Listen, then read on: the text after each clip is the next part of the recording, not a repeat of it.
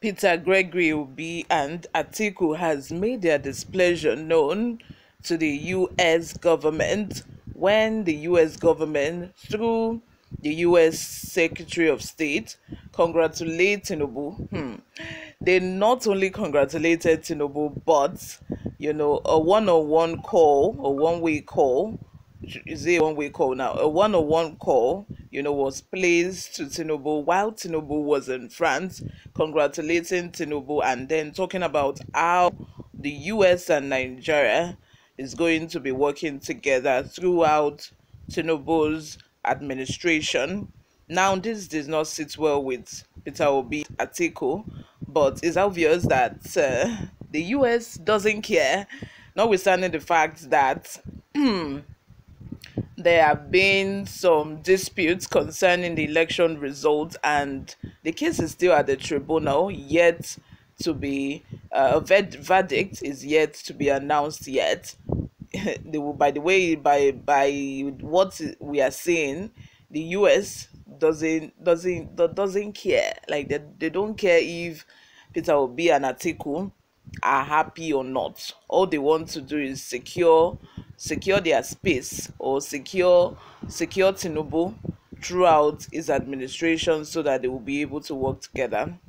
Before we go on with today's news, if you haven't subscribed to this channel, please do subscribe. Turn on the post notification bell so that you can be the first person to get notified whenever we upload a new video. Help us grow this channel as well by giving this video a massive thumbs up so that it gets recommended to other YouTube viewers all around the world. Don't forget to turn on the post notification bell so that you can be the first person to get notified whenever we upload a new video. Leave your opinions in the comment section, my people. Without further ado, let's delve right into the details of today's news. Finally approved, heartbreak for Peter Obi Atiku as Biden announces top US officials to attend Tinubu's inauguration. The Supreme Court has set May 26 for its decision in a lawsuit seeking Bola Tinubu's and Kashim Shettima's dismissal as the president-elect and vice president-elect respectively. After hearing from the parties' attorneys, the panel of the Supreme Court set the date on Monday. Shettima was accused of receiving 2 nominations in the lawsuit, which was filed by the People's Democratic Party (PDP) via the representation of Mike Okehome San. Shettima was also named as Shettima's running partner for the presidency. The party is asking the Supreme Court to overturn the Court of Appeal's decision to reject the appeal on the basis of locus standi and award 5 million naira in cost. The PDP requested that the Supreme Court review the case on its merits and evaluate the legal theories behind the lawsuit. The PDP alleged that Shettima's selection as Tinubu's running mate violated the terms of sections 29 subsection 1, 33, 35 and 84 subsection 1 and 2 of the Electoral Act of 2022 in the lawsuit filed on July 28, 2022.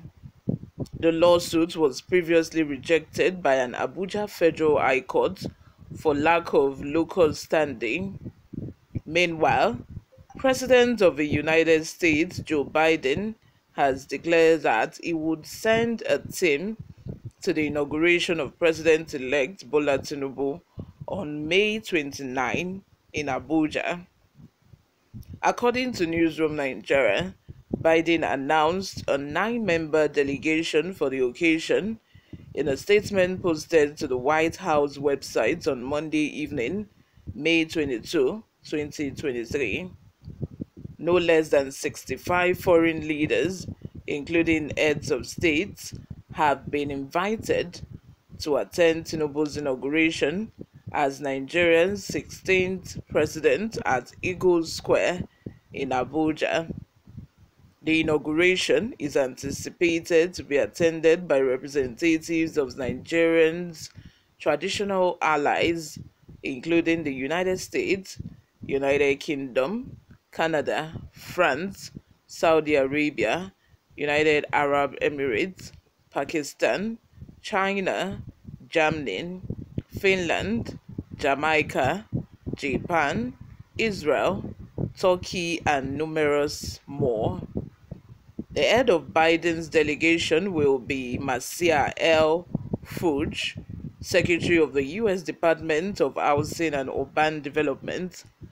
Among the other delegation members are 1. Mr. David Green, Deputy Charge the Affairs, American Embassy in Abuja, the Honorable Representative from California and the United States, Sydney Kamlaja Dove, the Honorable Marisa Lago, Undersecretary of Commerce for International Trade, United States Department of Commerce, General Michael E.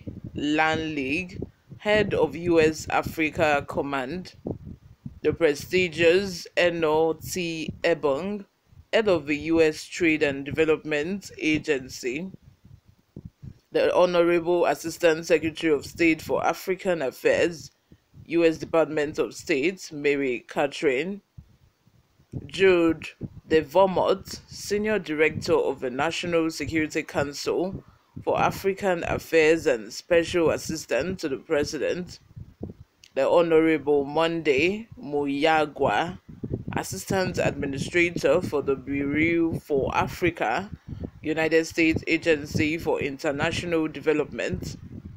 The mission is a symbol of the U.S. government's dedication to maintaining goodwill and diplomatic relationships with Nigeria. Their attendance at the inauguration demonstrates how highly the Biden administration values its bilateral relationships and involvement with African countries.